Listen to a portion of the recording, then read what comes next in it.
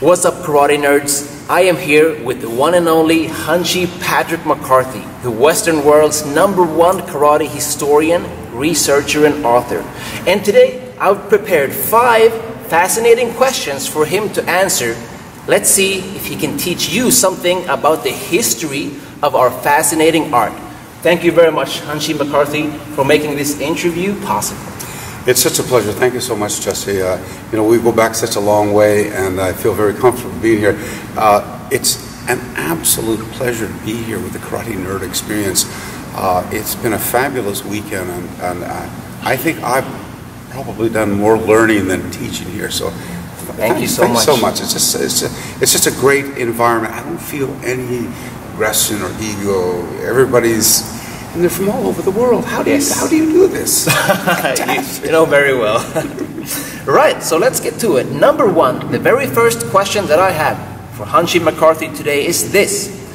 One of the major things that defines and unfortunately divides karate practitioners today is styles. And so my question is, why are there so many different karate styles?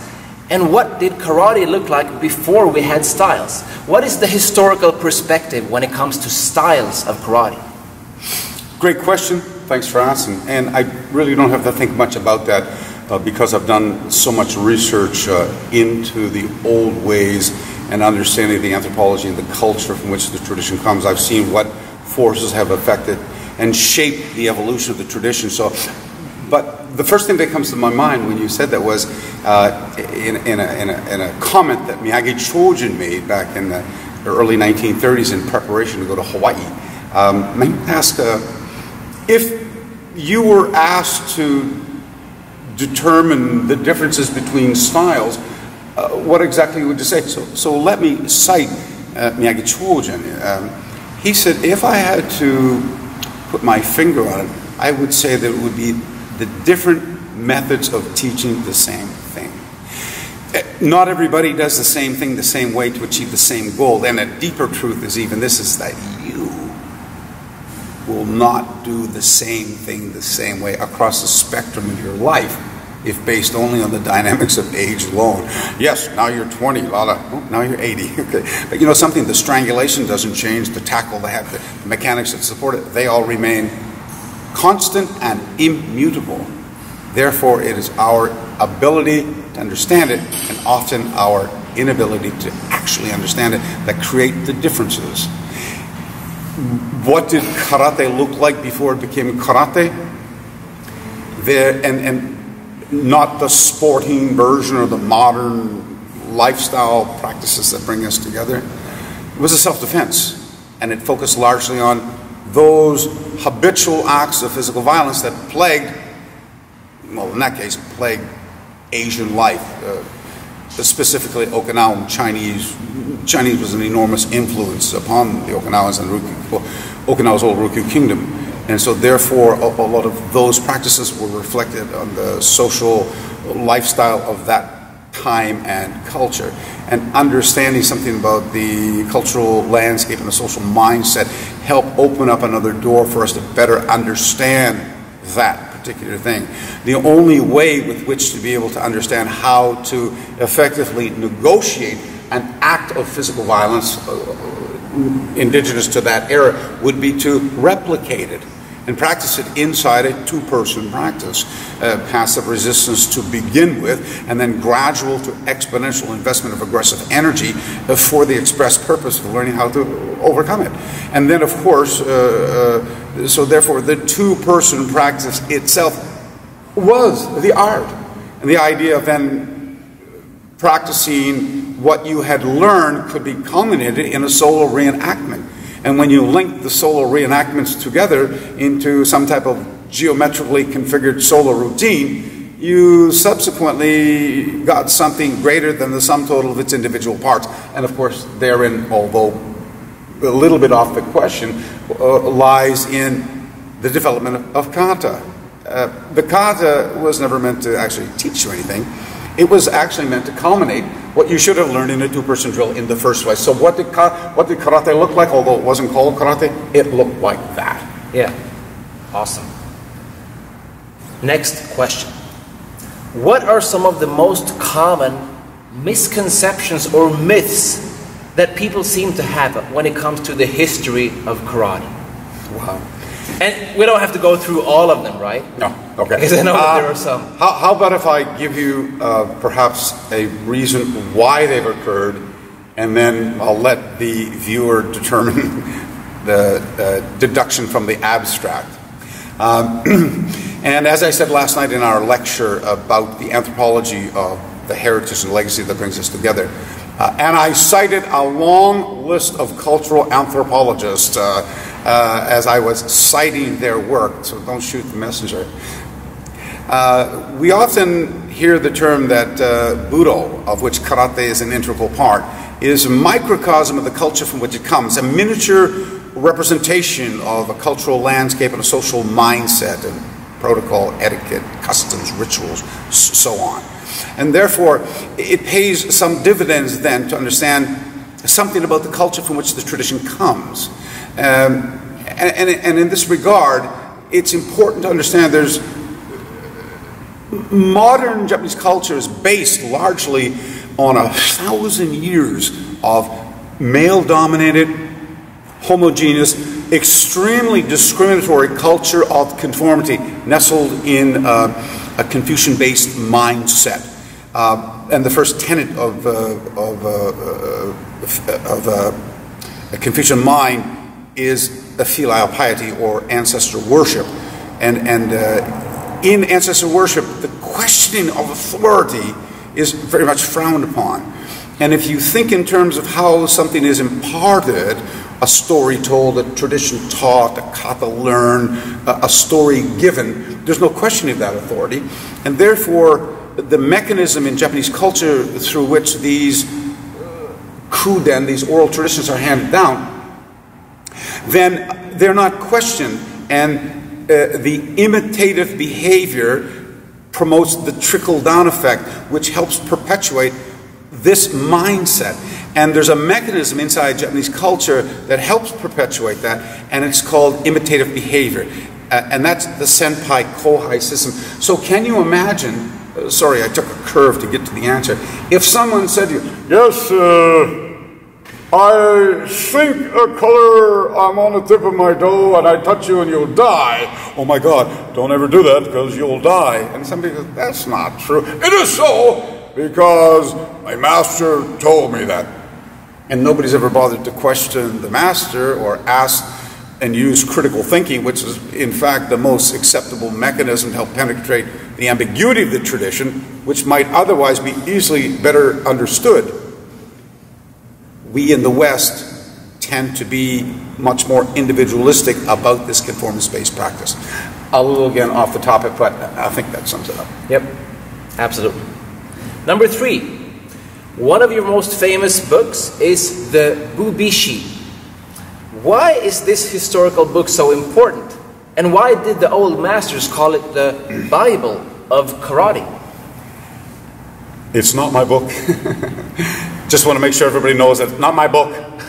But I did have the good fortune to come into contact with that book very, very early in my practice. In fact, in the early 1970s, in Chinatown on Dundas Street, there was a bookstore next to the Samsing, and I used to love to go in there and look at all the Chinese Kung Fu books. And one of them I bought for I still have it by the way, $2.45 was the Chinese pirate copy of Mabuni Kenwa's 1934 study of Seipai Kata. And in the back half of it was Mabuni's version of Itosu's Bubishi. So I've had a very early start on it, and I was very friendly with many people, Chin and Tero and so on, who helped share their knowledge with me until I got to a point where I understood the value of what this book represented. Then I set out on a mission to better understand its nature, which goes beyond the time frames that we have to talk about it today. But the Bubishi for me has been a passion. It's been a continual work in progress. It is Okinawa's ancient book of knowledge. It shares with us the link between the progenitor traditions of China, specifically the South, and something about Chinese, for example. You know, we often hear Chinese define their traditions by internal, external, north and south, hands and feet.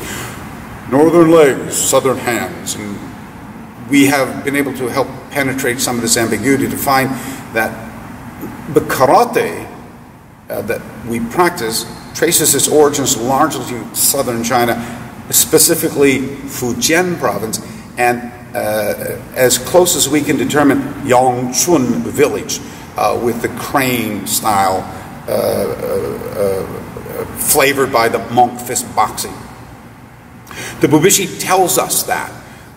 It explains herbal and pharmacological concoctions, its value and link to our fighting heritage and legacy. It tells us about escapes, encounters, blood and air deprivation, limb entanglement, joint manipulation, balance displacement, escapes, encounters, percussive impact using the hard fist methods, and the value of anatomical vulnerable points. It has philosophical insight, it has historical content. It is virtually the Bible of karate. And those young men embracing those practices during the late 1800s and the turn of the century, and the lineages of Higone Kanryo and Itosu Anko, not having the internet, Google, libraries, can I get a book on karate?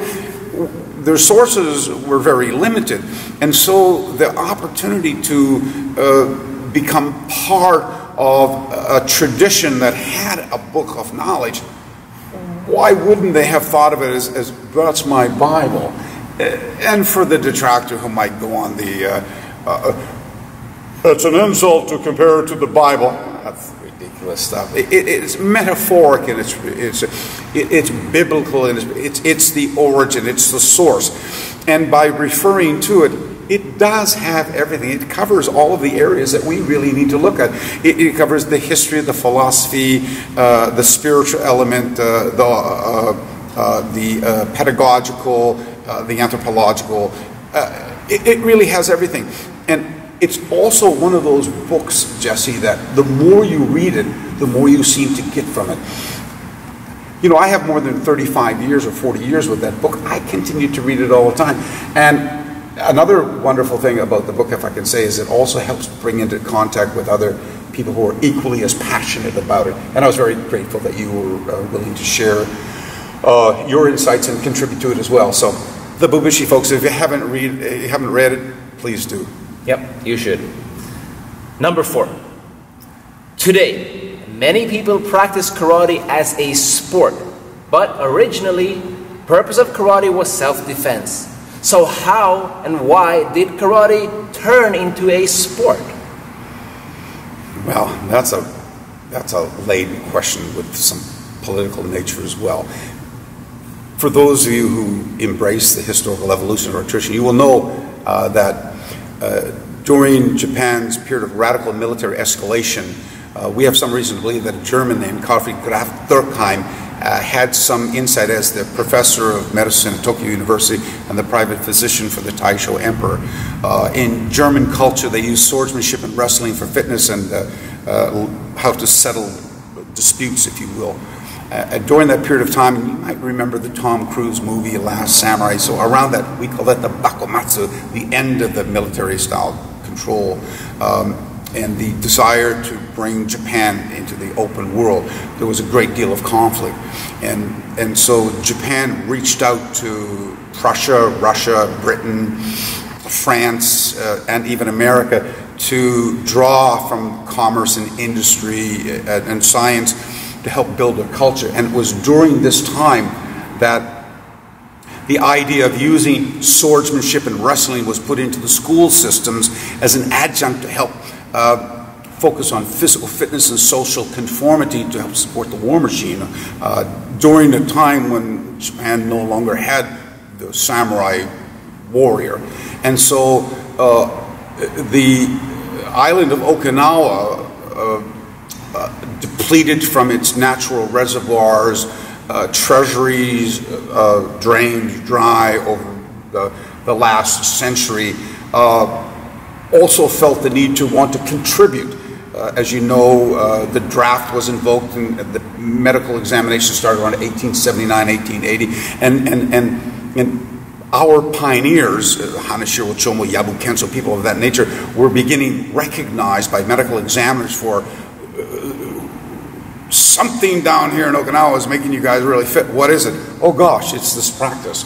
And it gave the Japanese military an opportunity to want to explore the possibility that that tradition might otherwise be an important contribution to the war machine as well. And so that opened up the door for another person named Itosu Anko, who's actually, just as a matter of historical, is my teacher's teacher's teacher. My teacher was Kinjo Hiroshi. His teachers were Hanashiro Chomo, Gusuku Mishimpan, and Tokuro Ambu, who learned directly from Itosu Anko. And so in that regard, Itosu Anko, with the support of those local authorities, brought out from behind the closed doors of obscurity the old practices and modified them much in the same way that, say, Takano Sasaburo Nakayama Hakuto brought together schools of swordsmanship to create Iai and Kendo and Judo with Kanao Jigoro Sensei. And Itosu said, you know something, I can modify the practices as well. We can put kata into the school system. And by putting kata into the school system, we too will not only contribute, we then will also give the opportunity to bring rise to the value of our cultural heritage at the same time. So, as karate began to become popular through the school system, which it did, it found its way to the mainland of Japan. And from the times of probably around 1916 till the Dainapan Tokukai ratified it as a new tradition in December of 1933, you have men like Mateyoshi Shinko, Motobu Choki, Funakoshi Gichin, Gima Shinken, Mabuni Kenma, Miyagi Chojin, Toyama Kanken, Chitoshi Tsuyoshi, Uechi Kanbun, people like that coming up haphazardly introducing their practices, then falling victim to the deruku yoautariru, which is this metaphoric phenomena when the protruding nail ultimately gets pounded down in this conformist-based society. And therefore, the weight and the force of Japanese Buddha culture upon the foreign Chinese/Southeast Asian-based practices being brought up from Okinawa were compelled then to conform into becoming more like a Japanese Budo. And in December of 1933, when it was ratified as Nippon Karate-do, a new Japanese martial art, one way with which to help better embrace it was to put it back into the school system where it exploded. But keep in mind, if we contrast it with the other popular martial arts of that era, say Kendo and Judo, you know, in Kendo, you learn the Taisabaki, you get the Yoroi, you learn the Ski, the Man, the Kote, and the Do, and then you can fight with each other. So there's Kihon Waza, the fundamental techniques, and then you really can have a great workout, okay? And Judo is the same way. You learn ukemi waza, how to protect yourself from falling on the ground. You learn the sabaki. You can do the uchikomi to learn the preparation for the throw. And once you get these dynamics, you can engage in what they call randori, like a sparring type of thing. But when karate was introduced, it was just kata, kata, kata, solo representations back and forth all the time. No kihon waza, no breaking it down, building top. There wasn't that. That had not evolved yet. Kihon waza, as we know today, was developed in the 20s and 30s by Konishi Yasuhiro, Otsuka Hironori. And so what happened was the young thinkers of that era said, we have to continue to evolve this much in the same light that Kendo and Judo happened. And therein lies the ability to test your skills.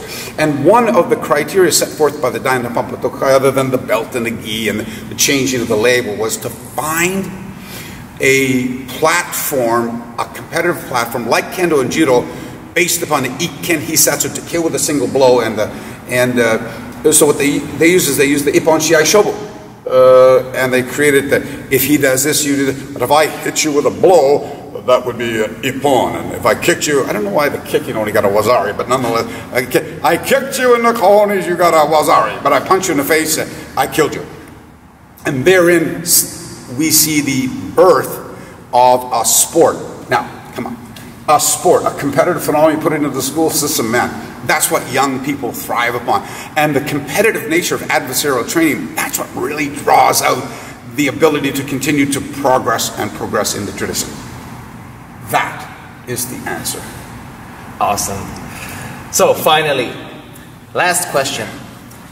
what is your best advice for a modern karate practitioner who wants to perhaps give his karate some deeper meaning by exploring the roots and connecting with the history? How can we do that as modern karate practitioners?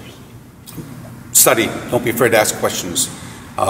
Critical thinking, the ability to think outside the box and not be intimidated by authority, allows us, as in the West particularly, because individuality is much more the yardstick we use to measure ourselves as opposed to the conformist-based culture.